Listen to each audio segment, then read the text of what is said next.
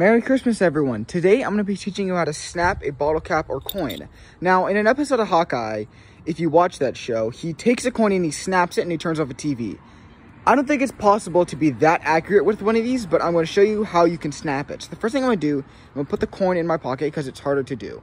Now, you're going to take your bottle cap and you're going to put your middle finger inside, like halfway, and you're going to want to make sure it looks like this.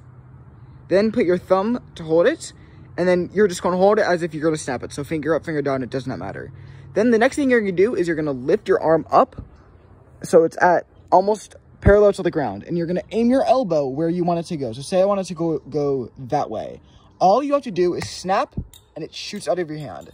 Now, the positioning for the coin is almost the exact same, except you're going to put it barely inside your fingers. And then you're just going to snap, and it should go. Although I will warn, bottle cap is easier than coin for beginners, so do that first.